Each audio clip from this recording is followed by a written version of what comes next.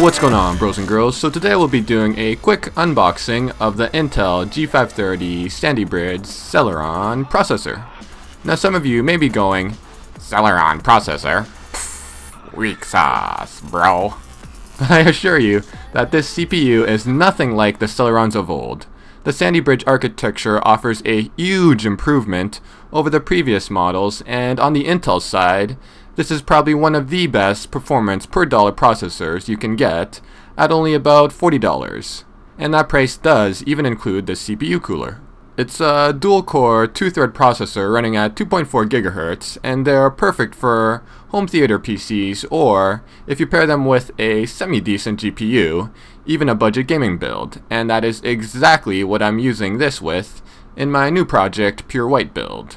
This will be a white-themed secondary rig, and for more info and full component list on Project Pure White, just click the annotation or the link in the description. So quick tour around the box. On the front you have the model number and the socket 1155. On the top you have a window showcasing the CPU itself, and this side over here shows some tech specs such as 2.4 GHz. It's got a 2 MB cache, and it has a TDP of 65 watts, which is pretty low considering my i7-930 has a max TDP of 130 watts. This side over here you have some more features and specs such as 2 cores, 2 threads, Intel HD graphics, which I won't be using. I'll be using one of my Radeon cards, Intel Smart Cache technology, and it has a 3-year warranty. And finally on the back you have some info in different languages. If you want to read it for yourself, just pause the video. You have some compatibility warnings, and on the bottom just more different languages. So on to the unboxing. There's just a tape seal right over here, and I will proceed to stick my tool in and break her wide open. Alright, so the first thing you see is the heatsink for the CPU cooler, and it looks like the standard issue Intel heatsink. It actually looks very similar to the one used in the 3770K, so it shouldn't be too bad.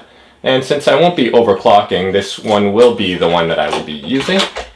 And onto the chip itself. It's just on the top over here, and I'll just pop it out of the plastic and show you guys what it looks like in full detail. So there you go, here's what the front looks like. It just shows the model number and where it was made in, which is Malaysia. I'll just let it focus in one more time. There you are, and on the back here's just the contact points. And the final thing included in the bottom of the box is this installation and warranty booklet, which also includes Intel Inside Celeron logo sticker.